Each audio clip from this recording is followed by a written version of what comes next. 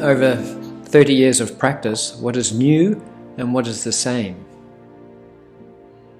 Everything changes, but what stays the same is the practice itself. What has changed is myself, the practitioner.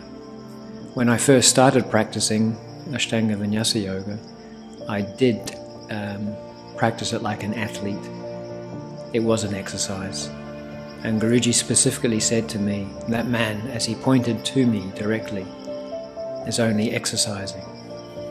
And so from that point onwards, the inquiry into what does Guruji mean by that man only exercising, it was the opposite to meditating. So what has changed is the practice has become more of a meditation, or is a meditation, as opposed to an exercise.